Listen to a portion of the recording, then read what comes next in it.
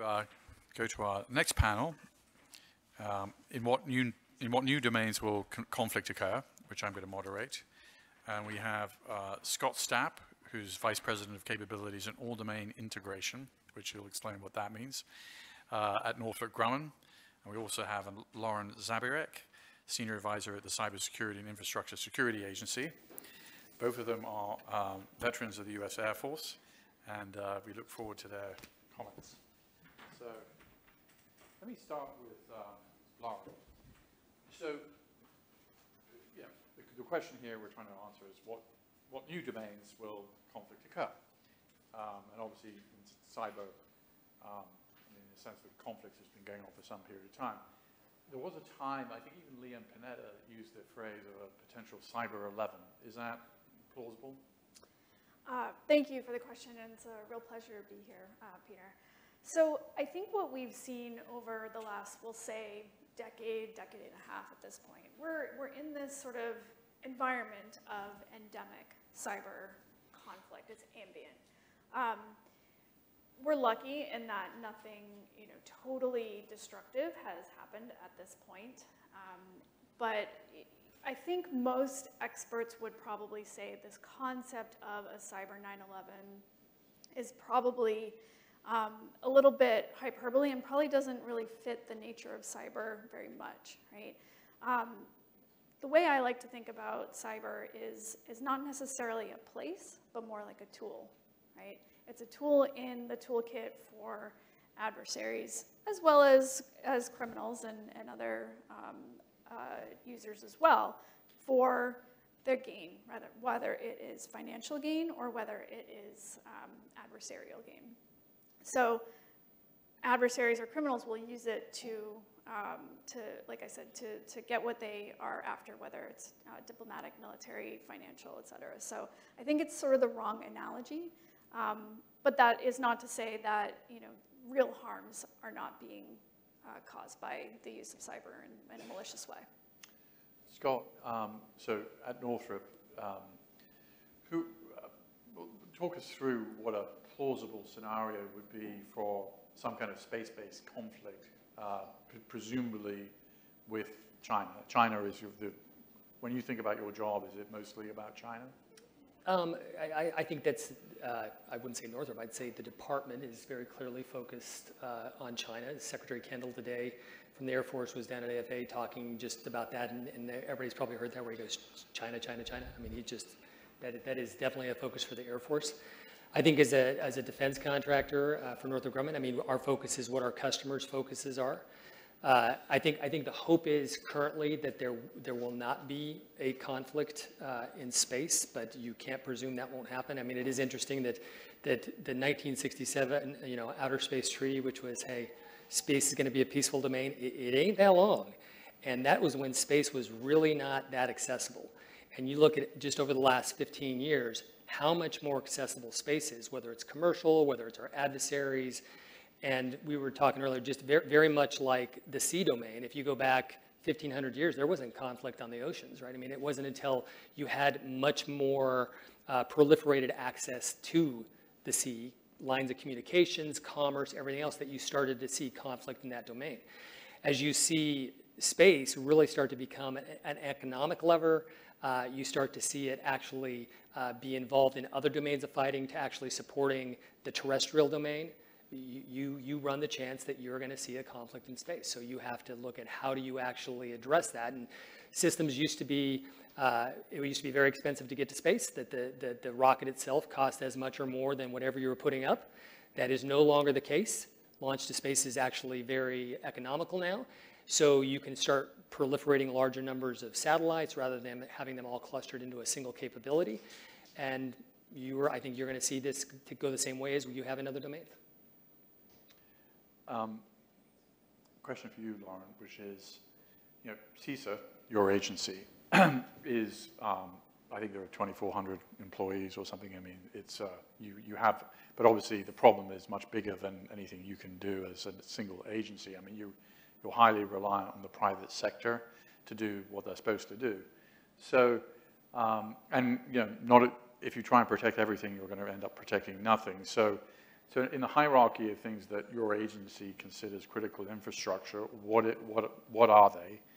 And how do you protect them given the fact that you're, in a sense, exhorting people to do the right thing? You can't fine them, I don't think, for doing the wrong thing, or the tools are more persuasion. Yeah. So you mentioned critical infrastructure. I think a lot of people know that there are 16 sectors, and CISA is actually sort of overseeing a number of those. I don't think a lot of people do know there's 16. Okay, I mean, yeah. you may know that, but I mean, so for the audience, what are those, what are the top things you're trying to protect? Well, some of the most vulnerable are looking at the water and wastewater sector, the healthcare sector, K through 12. Those are some of the, our director, Jen Easterly's priorities over the last year or so.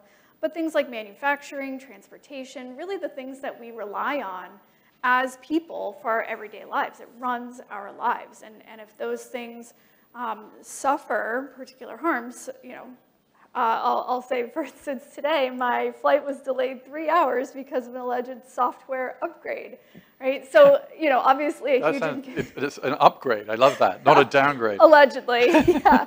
But, obviously minor inconvenience to me, but what happens sort of in the aggregate, right? That's a huge thing. Or let's look at Colonial Pipeline in our energy sector.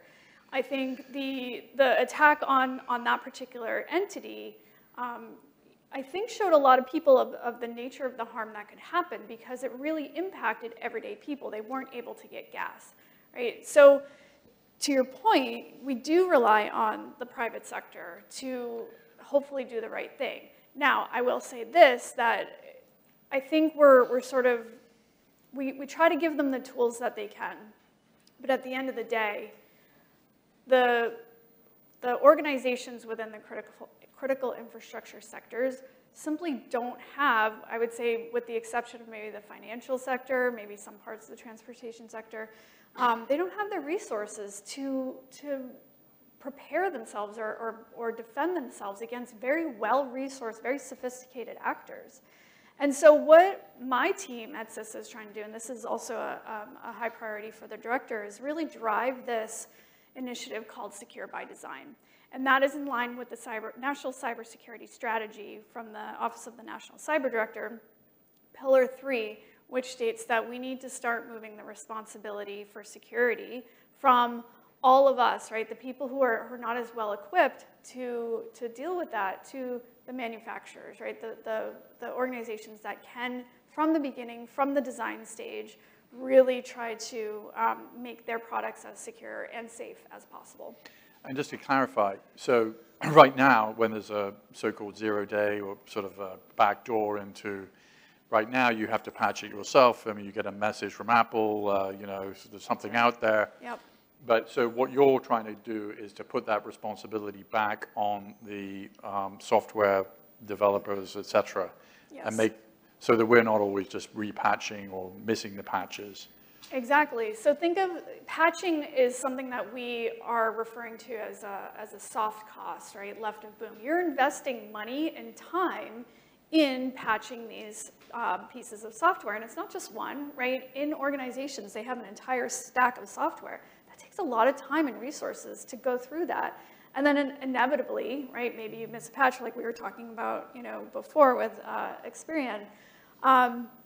That's a problem, right? And again, in the aggregate, that results in this residual business risk, which then, of course, really adds up to this huge national security delta. And so what we're saying is, hey, manufacturers, there are things that you can do, if you think of a vulnerability as a defect, right, to test for defects in a way that other manufacturers that have embraced quality by design, right? You mentioned Experian. So look, I mean, for those who don't recall, the Chinese, it's a public record, took, I think it was 175 million records, basically half of the records of half the population of the United States, and stole them. I think one approach to this that as we were talking about, like litigation by people who are affected might actually be better than just you saying you should do the right thing. Well, traditionally, software and probably to an extent hardware manufacturers have really shielded themselves from liability. all the contracts that you get, right, when you download software, right, that basically says we are not liable, you're licensing the software.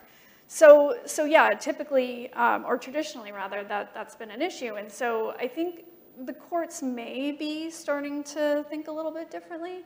But of course, you know, with the National Cybersecurity Strategy, you know, the Office of the National Cyber Director, you know, talked about, you know, looking at the liability issue too. So that aspect, regulation, that falls outside of CIS's purview, but you know, that might be coming.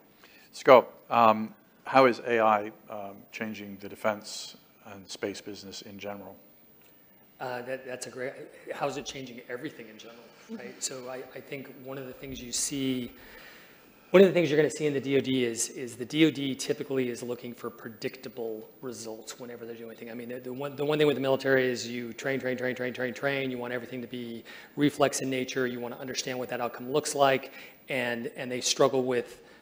Again, I was a tester at one point during my career, and you want to have very predictable results. When you start to look at AI, I think predictive AI, there is a ton of opportunity space within the DoD. When you start looking at, you know, cybersecurity, when you start putting AI into computer systems who can look at anomalous behavior and strange things that have not occurred, whether it's insider threat or intrusions, AI does an amazing job at that, right? When you start looking from a DoD perspective of looking through whether it's imagery or signals and have an AI actually diligently go through that, it can actually do that in a much faster and cleaner way. When you start talking about generative AI and where systems are going to start making decisions on their own, you already see it in the commercial side. You see people very reluctant on how fast they want to push that. In the military and the DoD side, I think you're going to see that go even slower, because what you're dealing with is it's different if you're dealing with a business and it makes a bad decision and you lose money. In the DoD, it's about lives. And if AI makes a decision to do something that costs lives, that is either civilian or unintended, it will not go well. So I think the department is going to go very slow in generative AI. Well, you know, I'm old enough to remember that when the U.S. Air Force, you know, always said that there'd always be a human in the loop, you know, when it came to the kill chain. When we started, you know, the drone program really took off in 2008, 2009, that was sort of a mantra. Now, the Chinese obviously have autonomous drones in swarms that are governed by AI. They don't seem to really care about that issue. And now we have public reports. I mean, there's been a lot of reports recently about AI-powered sort of wingmen or, right. You know, so what is that, how do you keep the human in the loop? I mean, I understand how you might, but if the Chinese are already past that, I mean, do you put yourself at a disadvantage by trying to maintain that human in the loop? Yes, so, I mean, you do. And I think the difference with that is much more cultural than it is anything else. I think when you look at some of our adversaries, their risk calculus is much higher. Their value on human life is different than ours, and how you look at that problem set. I think for us, when you look at autonomous systems, I think we're going to have to get used to having what we call man on the loop, not in the loop. Things are going to happen way too fast that you can do that. I think in critical decisions, and I think we're going to have fully autonomous systems in some cases. If you were to look at a very large incoming raid of missiles, and you have a battle manager and an operator, he can't make those decisions on how he parses weapons to what's coming in. He's going to have to turn that over to a system that automatically makes those decisions. But those are, again, I would say that is more predictive AI that they're going to use, and it will just do the mathematical calculations very fast on what's happening, and as things change, it will adapt. I think anytime it's going to make a critical decision that can have larger, or what I call strategic consequences, you're going to have a man on the loop basically hitting a verify and making sure those decisions are made correctly. Yeah, you share that view? I actually want to sort of take that and bridge it a little bit with the cyber aspect of it. You know, we've talked a little bit about, you know, the China's cyber capabilities and the theft of, you know, a lot of data, and, you know, especially what we were talking about earlier. a couple years ago, and I think he probably still, continues to talk about this, but the FBI Director Wray, talked about how, this intellectual property theft is really represents some of, if not the largest transfer of wealth in human history. And if you're an adult, more likely than not, your data has been stolen by China. And so to bridge that with this concept, right, why is that data, why is that wealth being stolen, to develop these particular capabilities, right? And so, not only from a data aspect, but from, the systems themselves as well. So I think that's an important sort of bridging there. Well, and I'll add one thing. I mean, I think this does get into norms of behavior. I mean, what you see is there's a whole bunch of things you could do with generative AI. We're actually holding ourselves back from doing some of those things. But if you look at some of the things that have occurred recently, just making the news, right? Chinese cruisers cutting in front of US cruisers. That is not normal. That is not what we'd consider norms of operations of the sea. And what they're doing is they're changing the norms. When you see, whether it's the Russians or the Chinese buzzing aircraft, cutting in front of them, doing that, we call that unsafe operations. But the question is, for us, are they changing the norm? Are we going to have to figure out how to adapt to a new norm? Because it's unlikely they're going to come backwards and adapt to our norm. And so that is going to cause a tension over time of how fast we are willing to change and look at the culture and the norms we have in military operations to adapt to that, because otherwise what you've done is you've ceded the advantage. And that the odds of an accident seem to be going up pretty high, right? Whether it's a pilot accident or a ship accident or Lauren, in terms of when you look at we talked about the hierarchy of things you're trying to defend. What's the hierarchy of the threats? Obviously, you have you have these malicious groups who are doing ransomware that have names like R-Evil, which is a great kind of name. Yeah. And then you have states. So when you at your job, what's the hierarchy of states that are involved in this sort of attacking the United States, and what's the hierarchy of non-states?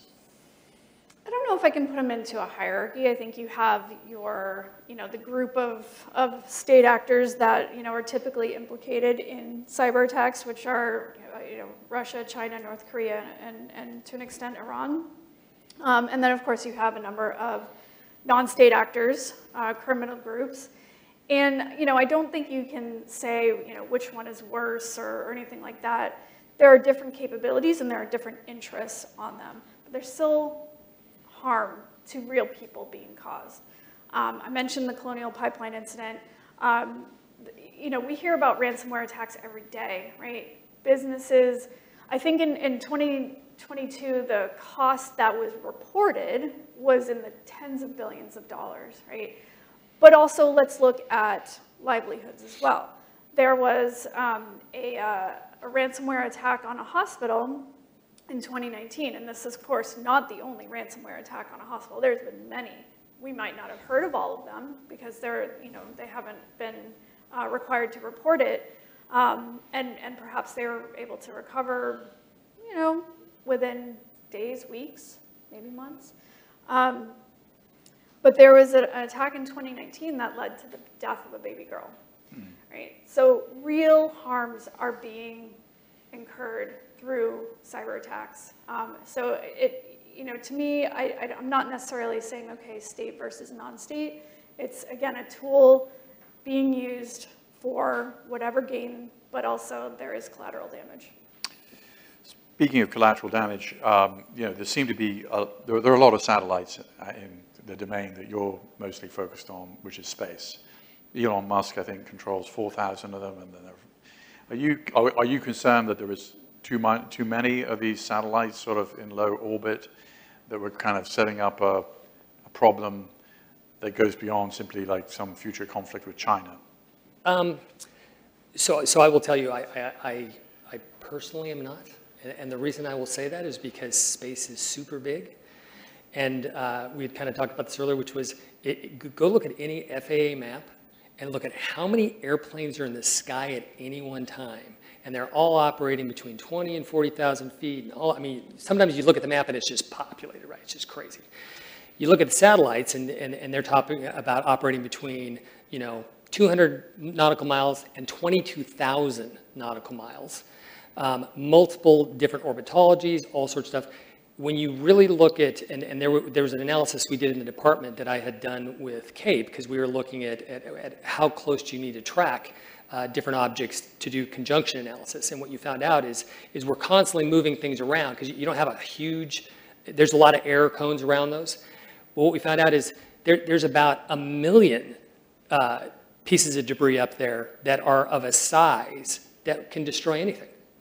Right? I mean, there is a ton, and this is not from us. This is just natural debris, micrometeoroids, all these kind of things. There's about 1 million pieces plus up there, all that are operating around our satellites, yet we aren't seeing major impacts. The number of satellites we have and the likelihood that you'll have a conjunction, and again, you may over time, but it's lower than what we're seeing currently, I think, in the air systems. And again, it's a big space. I want to open it up to questions, if anybody has a question from the audience. So we have a mic. Except for Rooster. So just kind of real quick, so what we've been talking about is protecting in the cyber world data, right? The Chinese, on the other hand, their concept of cognitive warfare is that what they want to do is leave the data undisturbed and alter your perceptions of what that data means. Yep.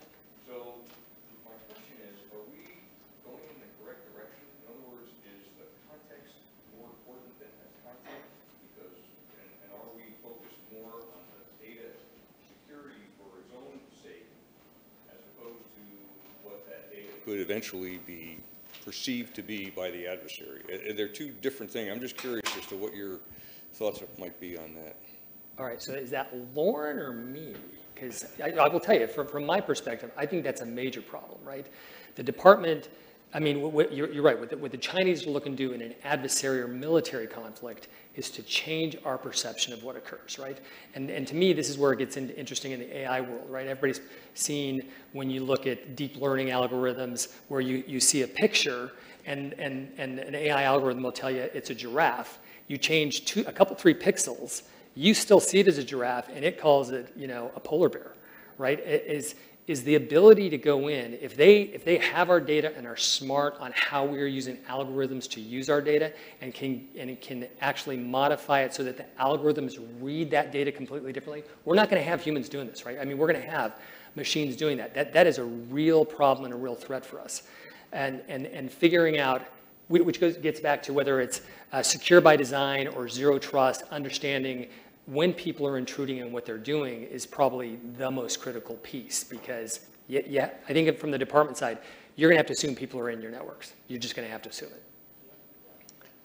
Go. Yeah, and I'll just say, from CISA's point of view, where we are trying to buy down that risk, right, for the nation, part of that is making sure that our systems and our data and our devices are secure, because as I was saying before, it's about real people. It's about harms to people, not just data, but I think you just really explain the potential harms of not securing that data. Colonel Willie, do you have a question? I just wanted to add that question came from Lieutenant General Bob Schmidl, who's also associated with ASU and was instrumental in setting up Cyber Command. And this is Colonel Dennis Willey, who is our first Chief of Staff of the Army fellow and now works for Space Command. Thank you, Peter. I know that you're running close on time. With respect to the space conjunction problem, you're right. There haven't been a lot of public discussions about breakups and things like that, but the number of objects has gone up almost double that we do track. But you talked about the economic aspect of it earlier, and so what we're witnessing is de facto real estate by altitude being occupied by these different constellations, SpaceX and Starlink first, and all of the other ones that the FCC approves. So in the world of conflict at the economic level, any thoughts about how creating this de facto real estate, which no sovereign country is supposed to have real estate in space? So I'm interested in thoughts on that. Thanks, Peter, for the time. I think that's a great question. I think as we start to look at whether it's Starlink or Kuiper or any of these things that have just massively proliferated architecture, I think that does start to create some issues, especially if they are not assigned extremely different altitude regimes, right? Those kind of things. But when you start talking about, and again, we're going to see this when you start talking about economics. Who owns the moon, right? I just heard that, you know, somebody declared they own the moon, right? China. I mean, it's going to get very interesting over time of a new domain, and it's like a law of the sea, right? I mean, at some point we decided that 12 nautical miles was international limits, the rest, you know, is sovereignty, and then the rest is international. There has not been this huge view on how we're doing space, and the issue gets to what you were talking about is when we were talking about what we can do in cyber. Yeah, we could go in and hack all sorts of stuff in cyber, and you could, you know, hack hospitals and other stuff, but we have this issue called law of armed conflict that we tell ourselves there are certain value systems we cannot do. When you talk about the Outer Space Treaty, we said it's for peaceful purposes, and we're not going to actually have conflict. Well, China's not a signatory on that. I mean, a lot of these, so who do we handcuff ourselves, and as norms start to change, how do you address what that new world looks like? So if you want to say, no, we need to have some discussions internationally and in space on who owns what pieces, you're back to the UN. I mean, not a shot at the UN, but how fast that works and how effective that works is a big question mark, which gets back to the likelihood of conflict in space grows because you can't develop a common set of norms, and you get into a conflict of, no, that's mine, and the next thing you know, they're at it. I want to thank our panelists very much. Thank you, Lauren. Thank you, Scott. Thanks, Peter. Appreciate it. Thank you.